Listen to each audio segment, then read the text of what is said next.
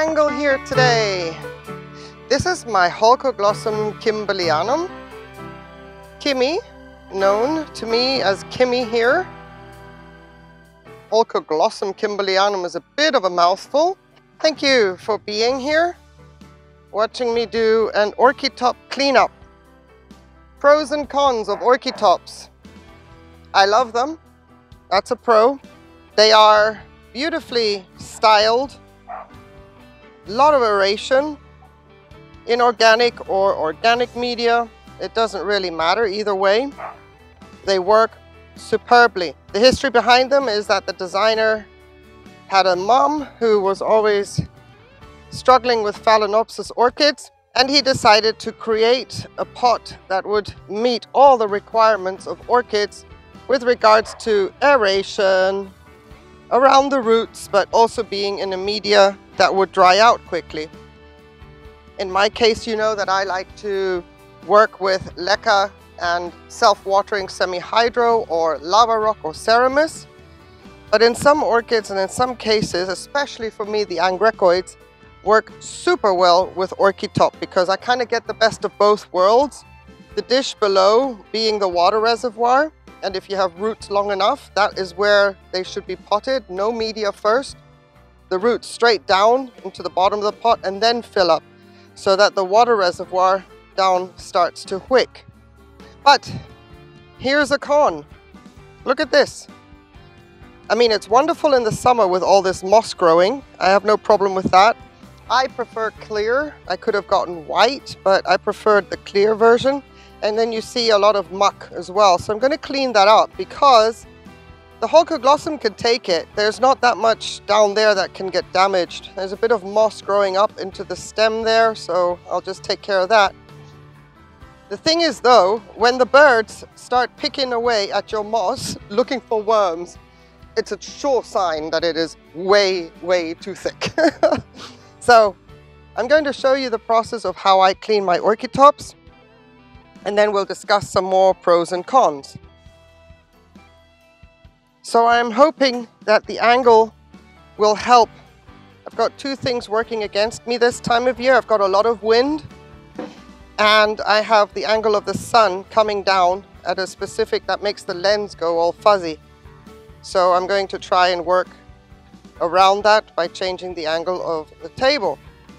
I'm just going to take a layer of this moss off on the outside. So another pro about this is that repotting is hardly ever necessary, and that's why it is so awesome for ANGRAECOIDS that have a reputation for not liking their roots disturbed.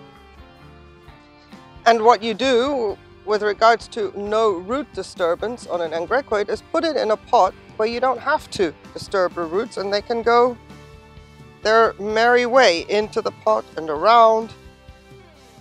It's absolutely a perfect setup for ANGRAECOIDs. I grow my ANGRAECOIDs in lava rock, ceramis and Leca mix in Orchitops. The con that I can think of is that these are super expensive for a large collection. Big ANGRAECOIDs, if this is something that is of interest, beware. They don't have XXL, they have large, medium and small. I'll insert some pictures of my other ANGRAECOIDs in this setup, but I find them extremely expensive. Imagine if you wanted to put all your Phalaenopsis into these pots. They are not cheap. I'll also link their website below. I don't know how it is in the United States. I know you can get them there, but I find them a little bit too pricey. So I'm just going to reduce the amount of moss around the base a little bit. I want to see that the stem of my Holcoglossum, the main stem, is not being encroached upon. I'm not going to take it all off, but just down here before it gets too high and I lose control, and then I lose one of the branching plants that grew. This one is branched off, this one from the mother stem. I don't want to lose that. Now, because of this kind of an orchid, I have to spray a lot, even in winter, because the roots are not down. At the beginning, they were not down in the media. So they grew their way in. I've had this orchid now almost 3 years. They grew their way into the media and into the moss. And I'm going to maintain some of that down there because it really helps me. That's the sponge I need so that I don't have to be too aggressive about watering my Holcoglossom here. And because it is one of those high humidity requirement ones, I can't really provide that in my climate. So this moss, I always welcome it when it comes, but it's time to put it a little bit into check because it will grow back pretty fast. And like I said, when birds come at it looking for worms, that is probably a good time to have a look-see as to how thick is my moss. Roots that have grown into the moss, I'm going to leave moss there. That's their environment. That's what they like. I don't want them to stop. Just making sure that I get into the stem a little bit better. Just around the bottom here. This orchid has never bloomed for me. I have gotten some good culture advice from Artwork and Orchids. I have not had the guts to expose this orchid to those temperatures, just like the mid-40 degree Fahrenheit mark. To me, that is about 12, I think, if I remember correctly, that's about 12 degrees Celsius. So this year, she has already had 2 nights in single figures. And the thought is that she needs it to be a little bit colder in order to induce blooms. Now, I will be watching closely the temperatures outside and bring her in if I get nervous, but so far I've had the courage for the 2 single-digit nights to leave her outside. We'll see if we get some blooms, but basically what I'm going to do, the advantage of Orchitop, is that this little plate comes off quite easily, and then you can see roots growing into the water, which is great, so we need to be careful there when we're cleaning up. But you can see that because of the culture and the setup, it actually gets very gunky. And this is 6 months of gunk in the plate.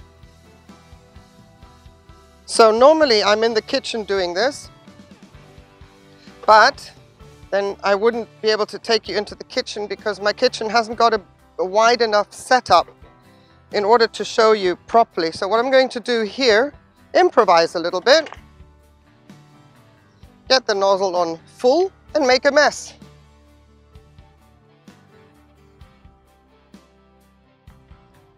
Just get some of the heavier stuff off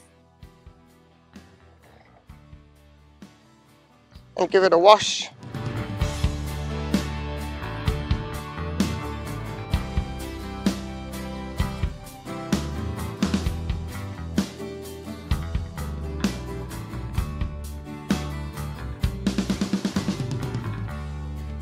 So this looks clean. There will always be some residue, that's the downside.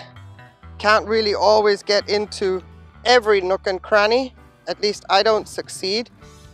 But what I want to show you also is these black dots down here, they are from the metal that is holding the cholla log into position through the holes of the Orchitop. But you get the point. It's for aesthetical purposes while I can.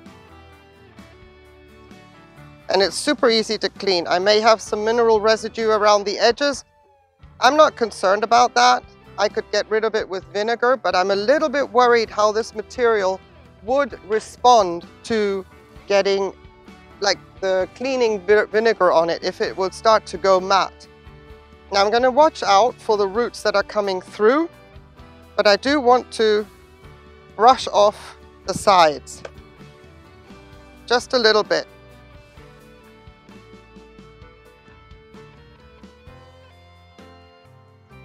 With the orchids that I can still do this with, I do it. And you see that cholla log is really well attached to the bottom of the pot with a wire.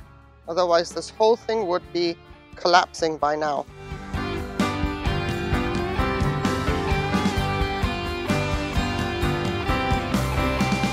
I don't have any soap in this bucket at all. I'm just using plain water, not even RO water.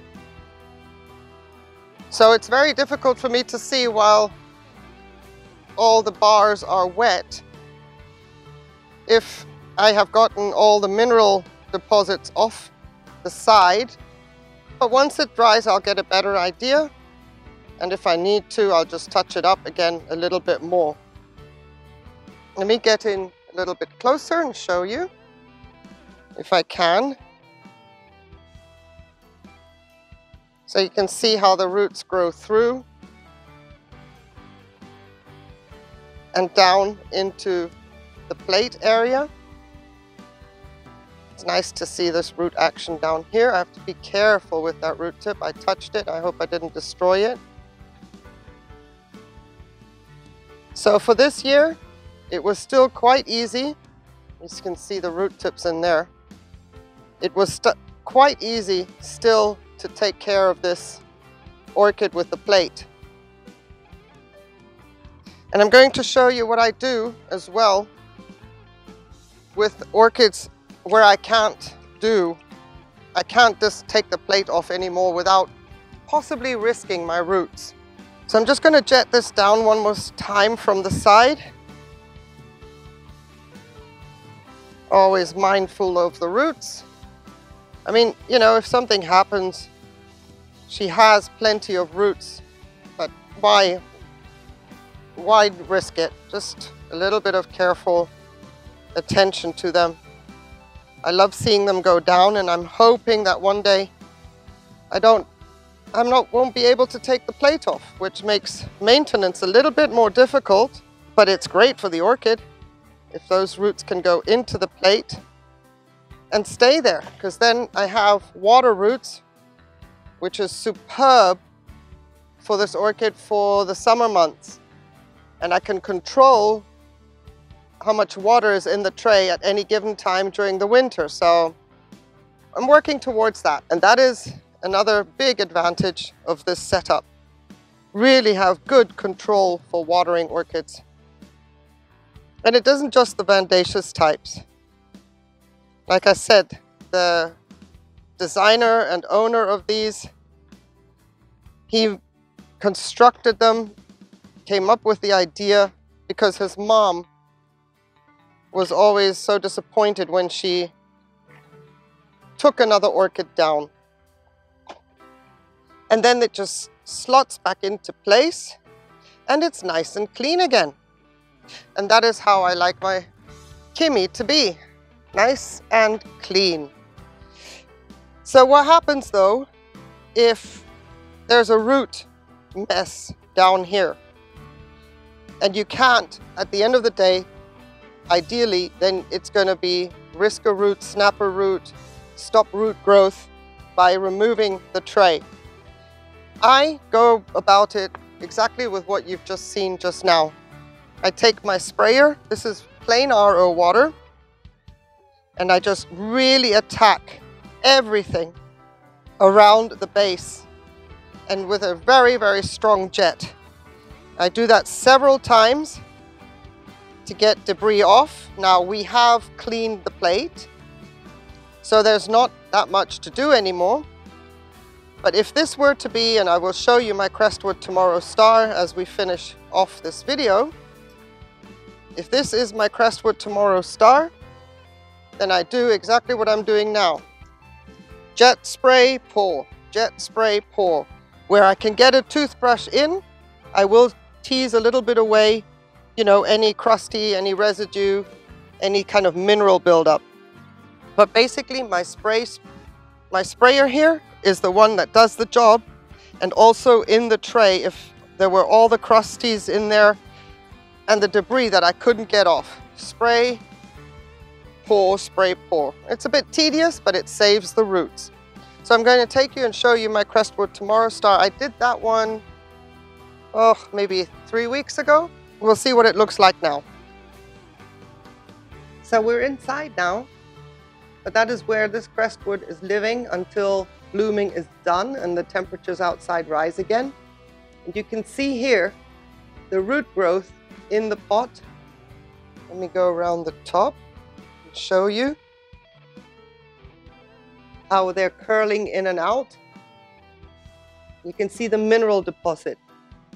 So I go with a toothbrush and scrub in to those areas where I can get at to release that mineral deposit and really jet stream down the inside to somehow remove whatever accumulates there over a long period of time, because the roots are in there now curling their way around, and I have no idea if they're under and through the bottom of the pot, which would cause a problem when I take the base off. That is a con. Not a con as in a trick, but it is a negative in my books because of the fact that it is now very, very difficult to clean. So this is 3 weeks ago, and that is King, if you heard him. He's outside barking, wanting in. You can wait a little bit. But yeah, this is my Crestwood Tomorrow Star, and I'm not going to be taking it outside to be so radical with the spraying because it is in spike. And the in and out, the cleaning in and out, going back and forth, it could probably provoke bud blast, and I would like to avoid that. If I can't get this orchid to bloom this time around, I want to know that it was because it was still too young, not because I was moving it back and forth. That is how I clean my Orchitops and how I work around getting them to at least be a great environment for my ANGRAECOIDS and especially the Kimberlianum. I really appreciate the time you took to watch the video. Have a wonderful, wonderful day. Thank you for being here, for subscribing, and I will hopefully see you in my next one. Take good care, stay safe. Bye.